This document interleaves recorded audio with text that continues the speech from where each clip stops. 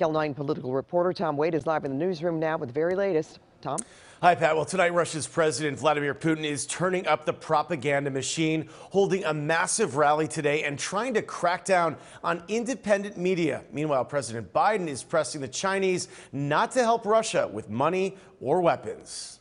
New satellite images show the devastation in the city of Mariupol as Russian bombs ripped through apartment buildings, and even a theater was hit where innocent women, children, and men were taking shelter in its basement. It's not clear how many survived.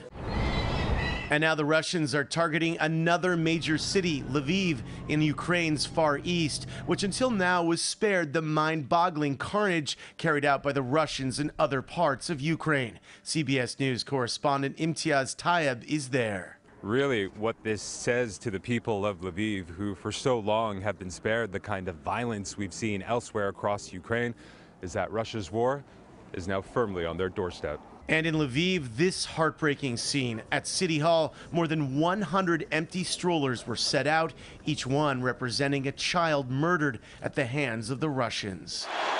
And in Moscow, a propaganda rally like something out of the Hunger Games, featuring Vladimir Putin with an adoring, cheering crowd, reported at around more than 200,000 people at the city's largest stadium. The event was billed as a celebration of the 8th anniversary of Russia's invasion of Ukraine's Crimean Peninsula. He's trying to shore up support within Russia. He's smart enough to know that his support ends at the Russian border. I'm sending this message through various different channels. Former Governor Arnold Schwarzenegger posted this video on social media yesterday, hoping to reach the Russian public and soldiers, imploring them to see the truth of Russia's horrific and murderous invasion. This is not the war to defend Russia that your grandfathers or your great-grandfathers fought. This is an illegal war. Putin is doing his best to cut off the Russian public to independent media, fearing voices like Schwarzenegger's, who is beloved by ordinary Russians. Governor Schwarzenegger's video has made quite an impression on a lot of people, and he's hoping that somehow it reaches a fair number of Russians as well. Friday, President Biden held a nearly 2-hour call with Chinese President Xi to discuss ways to de-escalate the crisis in Ukraine. The U.S. is concerned Russia will ask China for weapons and financial help. Did President Biden directly ask President Xi if he intends to help Russia?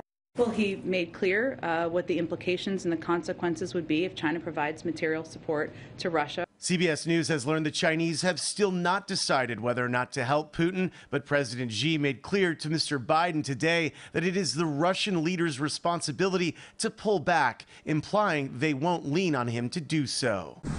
The carnage in Ukraine has included American lives. Here in Chernihiv, which has been devastated by Russian shelling, James Hill found himself trapped inside one of the bombed-out buildings in the city. Known as Jimmy to his friends and family, the 67-year-old Minnesota native was in Chernihiv looking after his partner Ira, who is suffering from MS. His last Facebook post read, "Intense bombing, limited food, room very cold, Ira in intensive care," and said there is no way out. Hill and his partner were killed. My brother was a peacemaker, and he was a giver, and he just felt everybody in the world should love each other.